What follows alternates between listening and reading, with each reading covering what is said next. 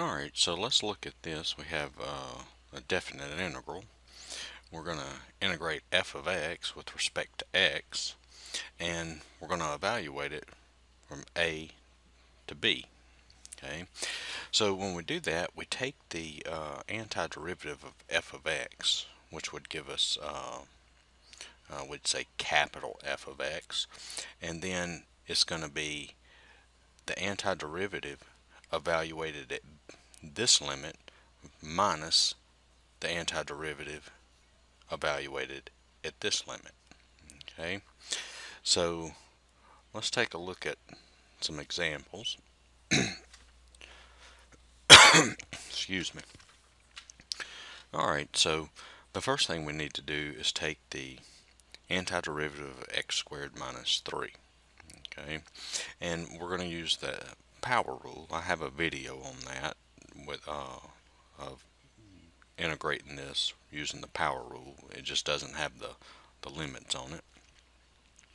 So this is going to equal, okay, so to integrate this, we're going to add 1 to the exponent, and so that's going to give us x cubed, and then we multiply by the reciprocal of the new exponent, so that's times 1/3, okay, minus, and then we take the antiderivative of 3. Well, whenever we take the antiderivative of a constant term, it's just a number, and that's going to be 3, and then we add the x. Okay, and then we're going to evaluate this from 1 to 2. Okay, alright, so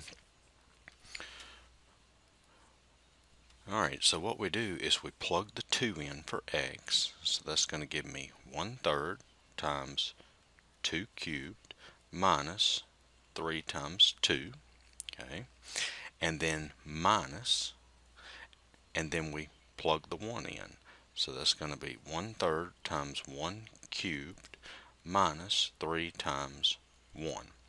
And you need to make sure that you put all of this in parentheses because it's minus the whole thing.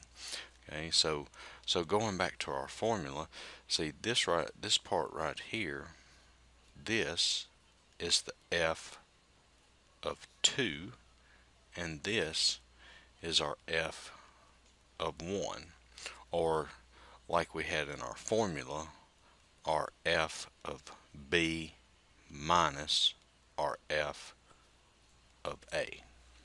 Okay, alright, so now it's just arithmetic now. So we've got 2 cubed is 8, so that's 8/3 minus 6 minus, and then that's going to be 1 cubed is 1, so that's minus 1/3 minus, and then 3 times 1 is 3. Alright, so this is going to give us 8/3 minus 6, that'll be 18/3, so that's going to be negative 10/3 minus, and then 1/3 minus 3, that's going to be what, negative 9/3, and 1/3 minus 9/3 is negative 8/3, and so this would give us negative 10/3 plus 8/3, which equals negative 2/3, and this would be our solution. Alright, so let's take a look at just one more.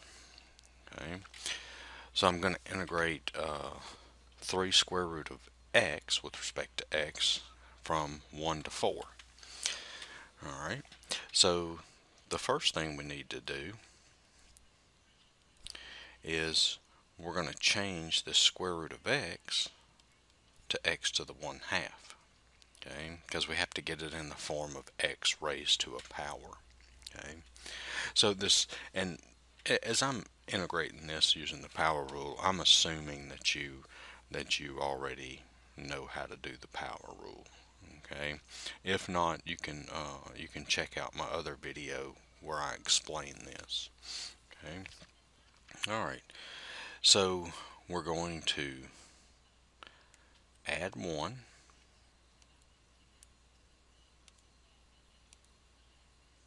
We're going to add 1 to the exponent. So there's my 3. And then x to the 1/2 plus 1, that's x to the 3/2. And then I multiply by the reciprocal of the new exponent. So that's times 2/3. And I'm evaluating this from 1 to 4. Okay.